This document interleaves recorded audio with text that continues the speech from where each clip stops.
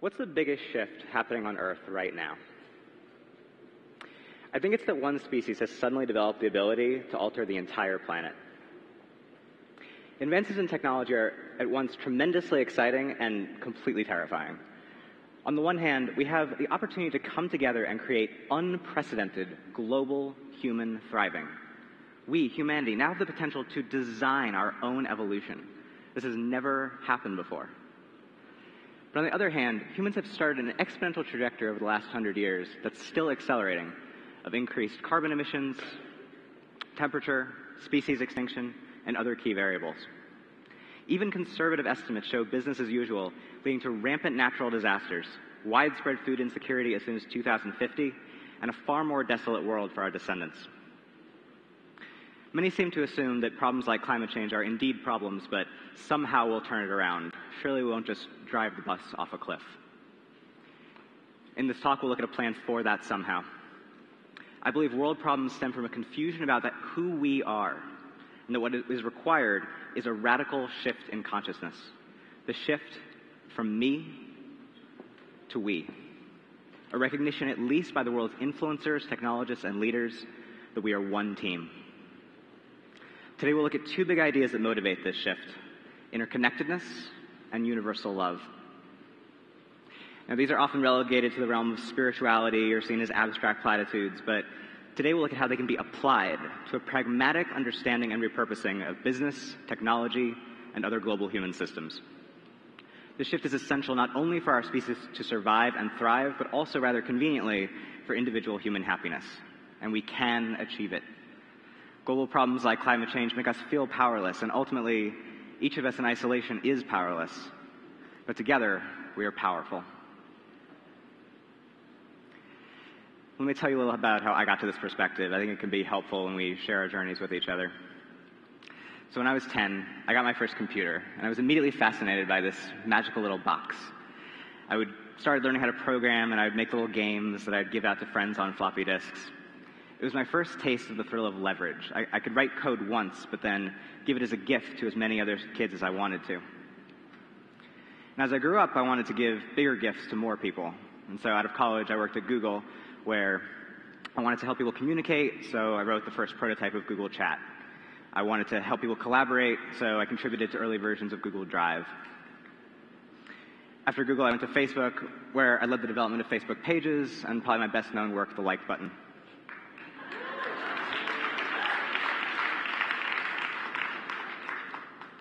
Currently, I work on Asana, a company I started with Facebook's co-founder, Dustin Moskovitz, based on our experience building Facebook's internal communication tools. Asana builds software that helps groups of people coordinate their collective action, sort of like email, but better. It's an organizational backbone for some of the world's greatest rising companies, and for us, it's a labor of love. There's something else I've been fascinated by since I was a kid, and that is the universe. I think the best summary I could give of my life is, I was born and I was really impressed.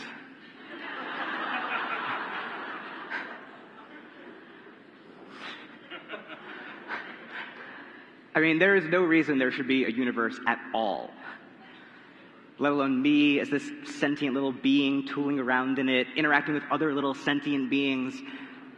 I love the universe. I am determined to never take this improbable gift for granted.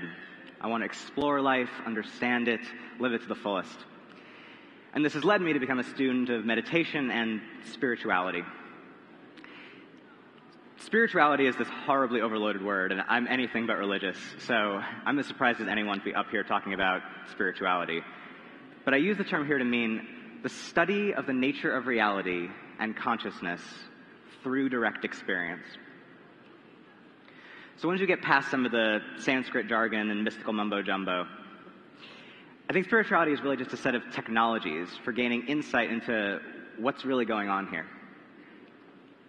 I've studied the great texts of Western and Eastern philosophy, but I wanted to go deeper than the intellect. So for the last 4 years, I've meditated or practiced yoga most every day and employed other spiritual technologies like ecstatic dance. I also live in an urban co-op with 11 others, experimenting with living authentically and embodying our shared values. Sometimes it's messy, sometimes it's beautiful, but it always pushes us to grow. Now, some of this work has been joyful, but some was a real struggle. A couple years ago, I took a tent to the woods, and for a week I camped alone. Nothing around for miles but nature, and nothing to do but meditate for 16 hours a day. I went to the woods because I wanted to see what's really going on in here, to really stare myself in the face. The week had crazy highs and depressing lows, but I persevered because I wanted to see who I really am when there are no distractions left to take refuge in. Over these years, I've had about 24 ecstatic, transformative experiences that I think others might have called peak religious experiences. Even with these, none of this gives me any credibility to wisdom. I don't think any of the things I've done are required to gain the perspective I have, and in fact, each person's journey is necessarily going to be unique to get to know yourself. But these experiences have changed me. Bit by bit over these years, my heart has just kind of opened up. Before, I spent a lot of time being concerned about what other people thought about me. I was never quite content. I was always felt like something was missing. And these days, I still do. Pretty much every day. Pretty much every hour. But now, I can usually just pause for even just a second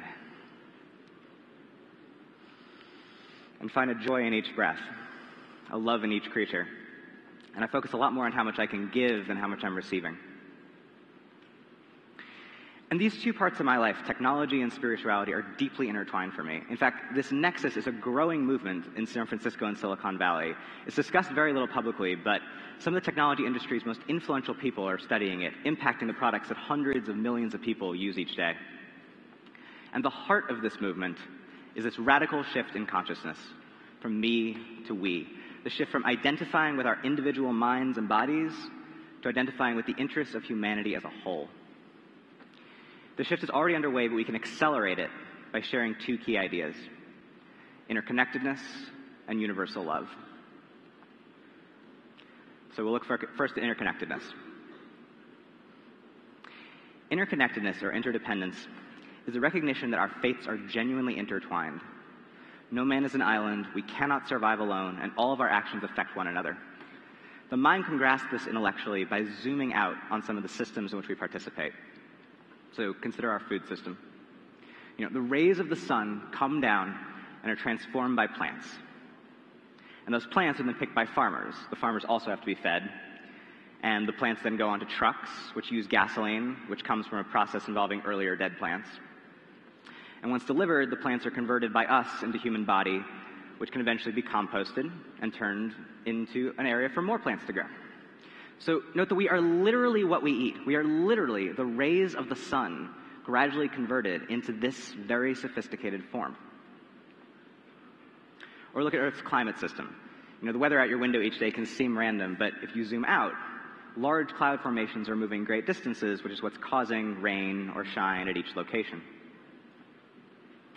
And so whether it's our climate, our shared health, global supply chains, the internet, or communities formed by friends coming to depend on each other, from the interconnectedness of individuals emerge systems that are more than the sum of their parts. In fact, the whole of reality is really one interconnected system, with everything hanging in relation to every other thing.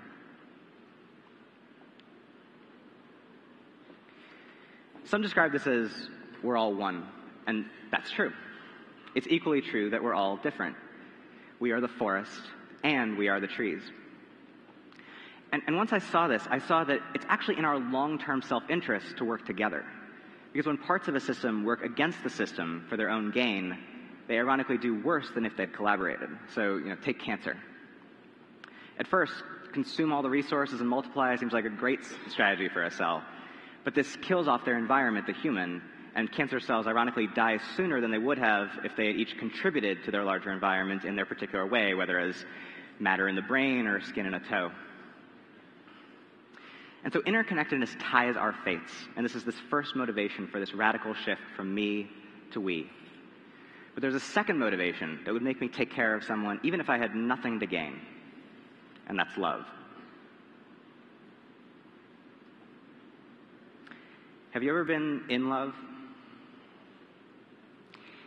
It's not so much that you become one with your partner as that you move the focus of your attention from taking care of you to taking care of both of you, and then maybe later a whole family of yous.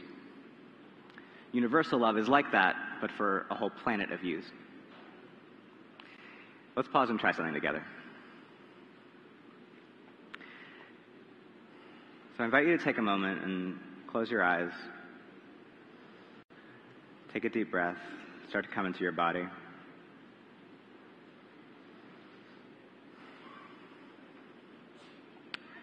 And let's each imagine the people we love most dearly. So maybe it's a significant other or best friend, or grandparent. See them in your mind, but also start to feel that love in your heart. Imagine giving them a big hug and experience what happens naturally arising in your chest, maybe your throat. Smile at them.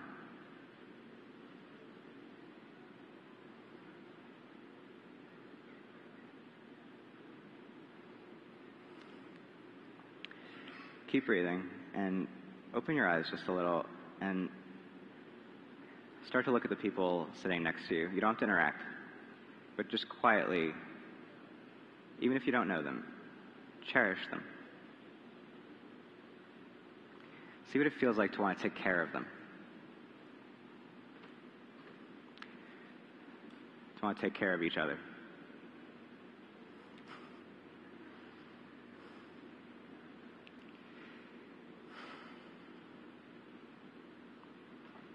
This is actually a game you can play waiting at the bus stop. You can just look around at different people and cherish them, but it is awkward when you get caught.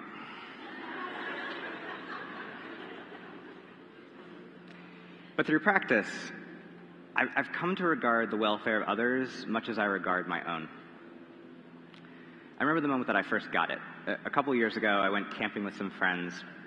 We stayed up all night dancing, hanging around the fire. Eventually the sun was coming up and my legs were starting to get tired. The ground was muddy, so I couldn't sit there, and so I looked around and there were a few chairs, but only one was still empty. And I had this just sort of reflexive, normal thought of, oh, other people are standing around that chair. They're going to want to sit down in a second too. I better grab that chair before someone else does. And in that moment, all of a sudden I saw that thought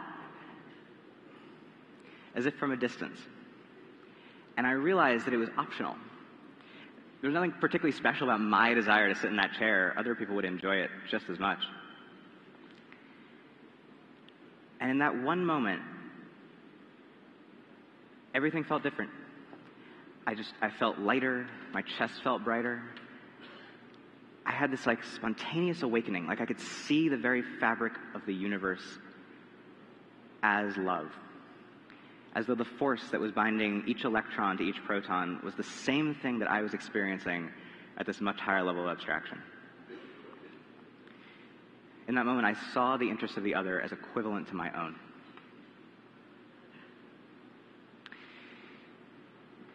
Einstein once said, "Man experiences himself as separate from the rest, an optical delusion of consciousness, a prison that restricts us to our own personal desires and to affection for a few persons nearest to us. Our task must be to free ourselves from this prison by widening our circle of compassion to embrace all living creatures and the whole of nature." This perspective, which makes it seem obvious that we should all work together, comes quite naturally for humans in small tribes. But Einstein's task is much harder when globalization expands our tribe to 7 billion people. But it is happening. When the tsunami hit in Asia or the earthquake in Haiti, international contributions poured in. Thanks to technology, people could see and even feel the suffering of those very far away from them, and even lend a hand. Since 2010, 200 of the world's billionaires have signed the Giving Pledge, a commitment to give away half their wealth in their lifetimes. I know some of them, and their desire to help the world is genuine. My business partner, Dustin, on his decision to put his money towards projects like fighting malaria in Africa, put it, "It is much more relevant that I can relate to the suffering someone experiences when they are sick or hungry than that we look at the same mountains every day." With this attitude, giving is a receiving, and loving kindness becomes the path to happiness. In fact, research shows that giving money yields far more happiness than receiving money. After $75,000 a year, it's actually the only way for money to make you happier. After that, spending money on yourself just stops doing the trick. And so if giving makes us happy, and everyone wants to be happy, why is this so hard? For some people, it's just not realistic. If you haven't had your own basic needs satisfied, focusing on other people's needs is just not going to really be an option. But for those of us who are above the poverty line, I think it's just that day-to-day desires come up. I know I feel this every day. I feel something lacking. I try to acquire something to fill the void.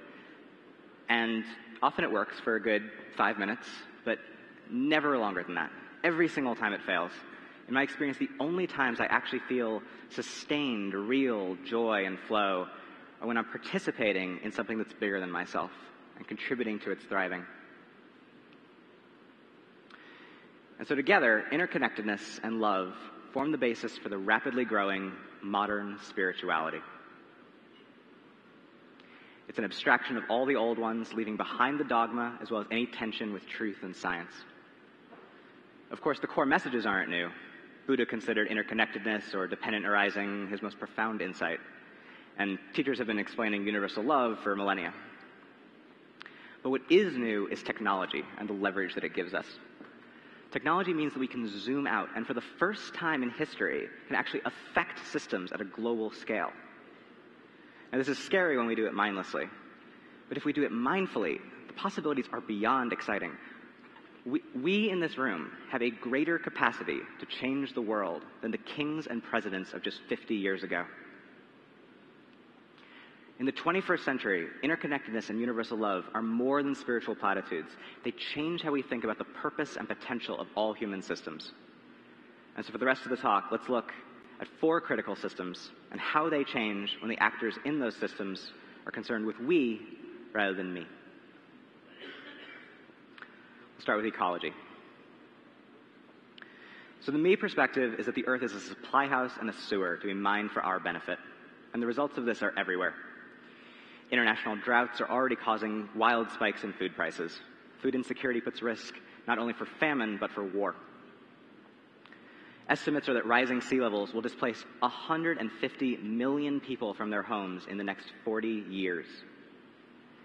Our systems are so interconnected that it's hard to predict how changes will affect them. For example, half of British Columbia's pine trees were mysteriously destroyed in the last 10 years. They eventually figured out it's because it's no longer getting cold enough in winter to kill off the native pine beetle that feeds on them. And so now there's this mass infestation. I think this really demonstrates how we just never know when we'll hit unforeseen tipping points that will spiral out of control. And so as we proceed, we're just ever more vulnerable to total systems collapse. The we perspective acknowledges that the fate of humanity is inextricably bound with the fate of our environment. The science is complex, and no one knows whether it'll be 300 years or 30 years, but regardless of where the cliff is, we're driving toward it fast. Shouldn't climate change be a top-of-mind concern for every educated person? We are making strides. Electric car sales soared in 2012. Germany's use of solar power rose 50% in just the last 9 months. Nuclear power companies like TerraPower are developing 4th-generation reactors that are safer and more efficient. Consumers are succeeding in pushing companies like Coca-Cola into developing more sustainable resource management systems. And biochar is really exciting. I've only learned about this recently. It's a way to convert waste into energy with negative carbon emissions. But we're at the very beginning.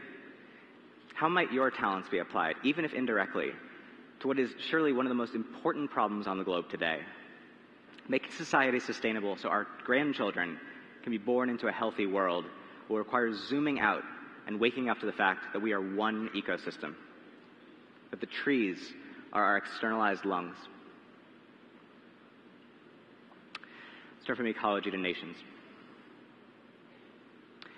In the me perspective, you pledge allegiance to your country against all others. Both presidential candidates last year talked about bringing jobs to America, even if 2 Indian jobs would have to be sacrificed to create 1 American job. But why does it matter whether the person's on this landmass or that landmass?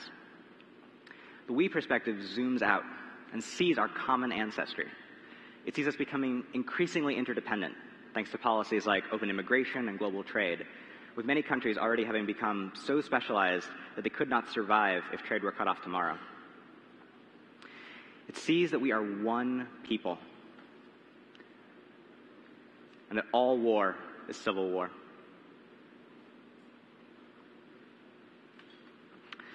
The me perspective is that a business is a vehicle for creating profit, which they maximize at all costs, even if it requires arbitrage or confusing people into taking loans they can't pay back, or advertising that manipulates people unconsciously.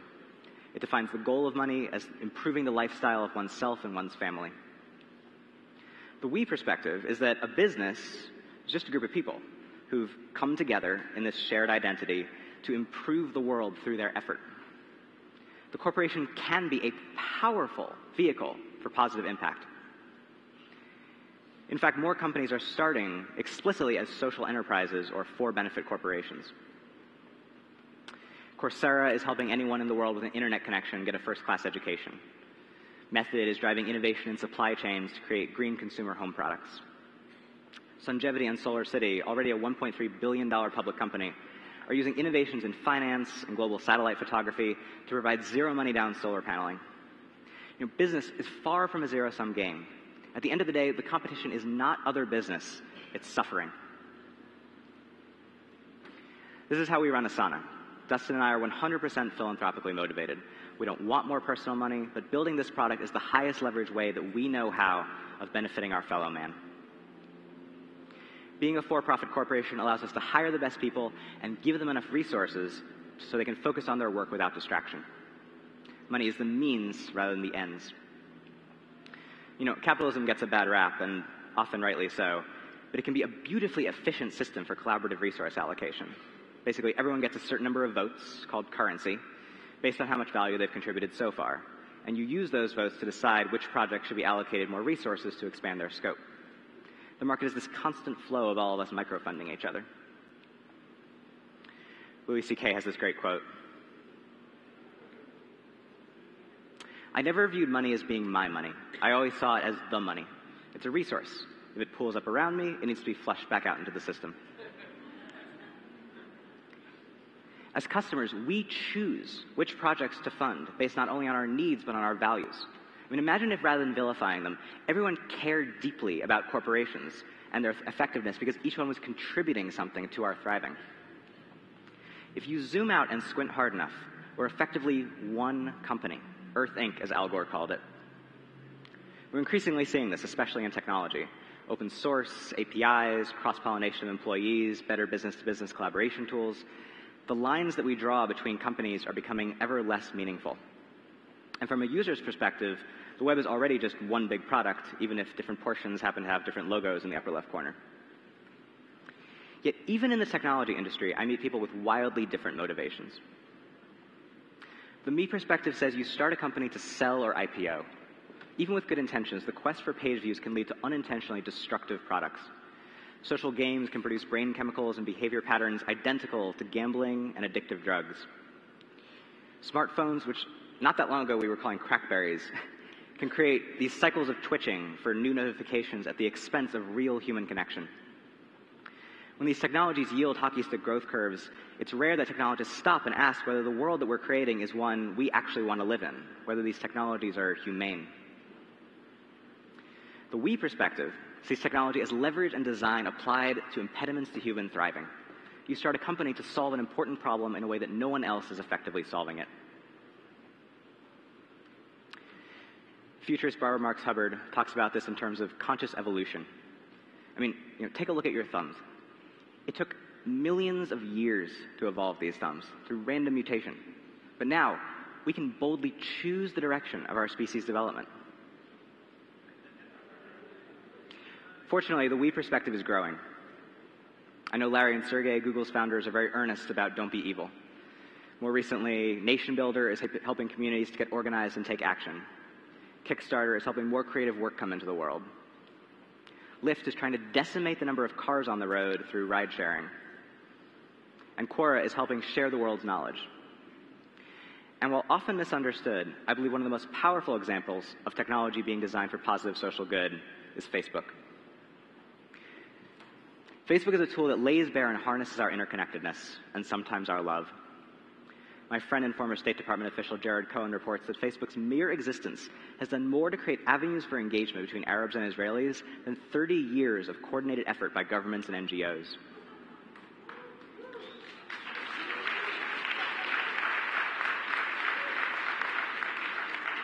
Facebook allows young Arabs and young Israelis to literally see each other's faces, to witness their interconnectedness, and thereby find a common humanity. Facebook's mission is to make the world more open and connected. Connected is about interconnectedness, and open is about transparency, but it's also about opening our hearts. Facebook's effects aren't all good, but they are trying. While working there, I never once heard someone talk about getting rich. Instead, we asked, how much value can we add to the world? Mark Zuckerberg wrote in their IPO filing, "We don't build services to make money, we make money to build better services." Mark thinks at a systemic level. He makes product decisions in terms of how they'll affect interconnections and the network as a whole, as much as how they'll affect individual users. And VP of Product Chris Cox studied Buddhist thought in Bhutan, the country famous for measuring gross national happiness instead of gross domestic product, and applies these learnings in his work. I think the story of the like button is a great example of these ideas in action. It came from me looking at Facebook as a larger system and seeing people transmitting these little bits of affirmation through wall posts and comments. And we asked, what's the minimum effort required to transmit love between nodes and thereby enable more love to flow through this interconnected system? We almost made the thumbs up icon be a heart.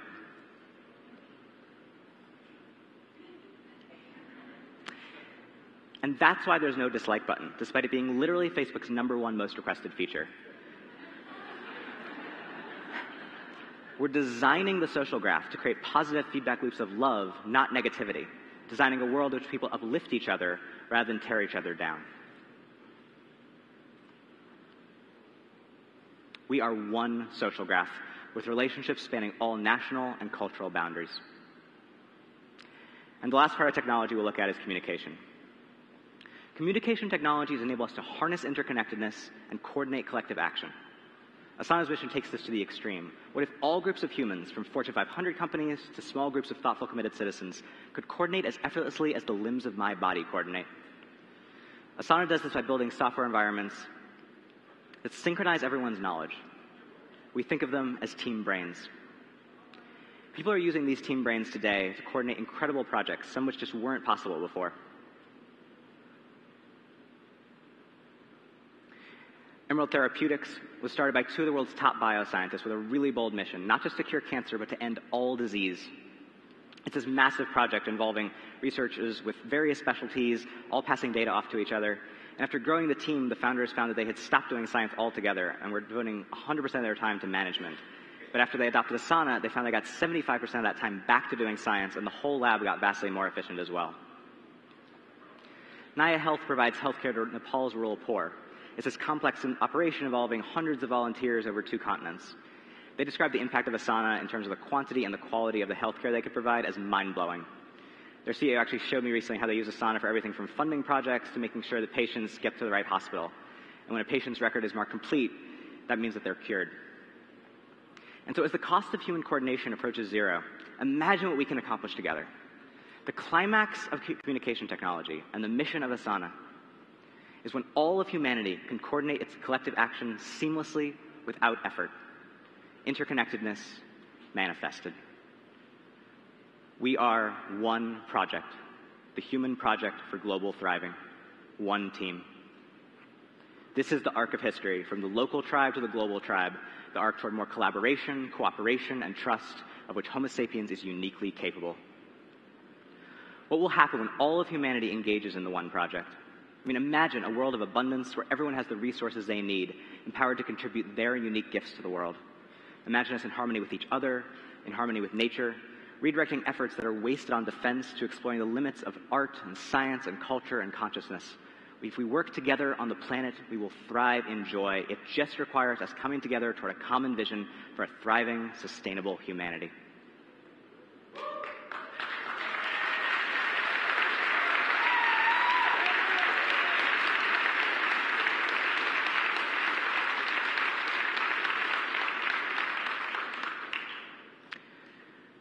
Finally, zooming back in, what's the role of the me in the we? I believe we are each cells in the body Earth. We each choose whether to work as healthy, contributing cells or to be cancerous. We're not morally obligated to contribute, but it is in our interests and ultimately is even more fun. I believe true, sustained personal happiness requires being in harmony with one's systems. To find that harmony is to find a role that fits each of us in this human project for global thriving, our calling.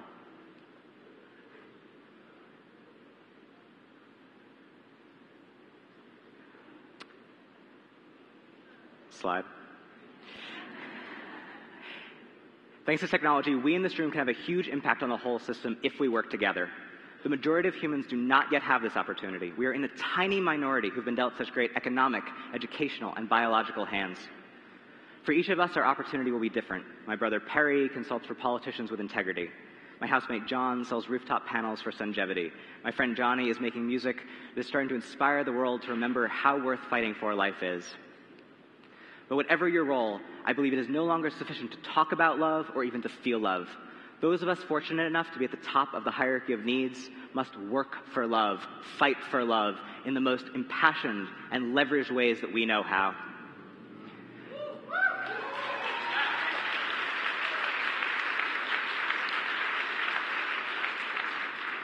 Technologists, influencers, and leaders have the unprecedented opportunity to become experts in the systems in which we participate and not only fix them, but design them.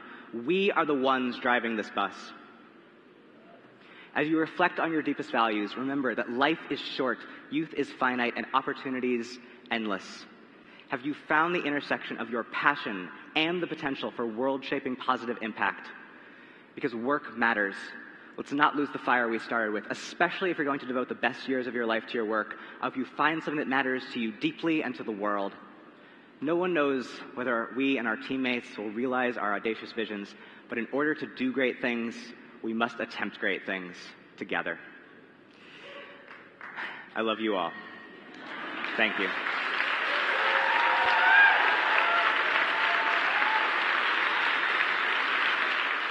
To voice your commitment in engaging and committing to this human project for global thriving, feel free to sign up at oneproject.org. Let's support each other in this vital shared mission. Thank you.